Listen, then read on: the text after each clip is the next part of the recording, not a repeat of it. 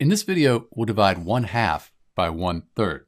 The first way is we take 1/2 and then instead of division, we multiply it by the reciprocal of 1/3. So we move the 3 up here and the 1 down here.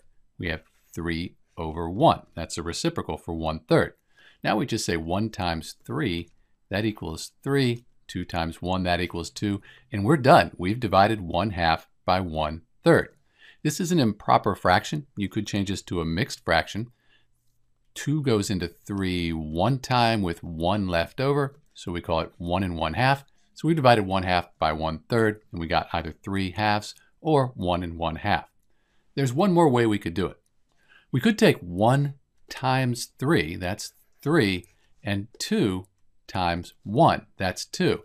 And we end up with 3 over 2, same answer we got before. This is really the same thing we did before with the reciprocal.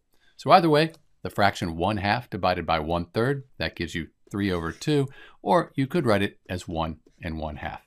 This is Dr. B. Thanks for watching.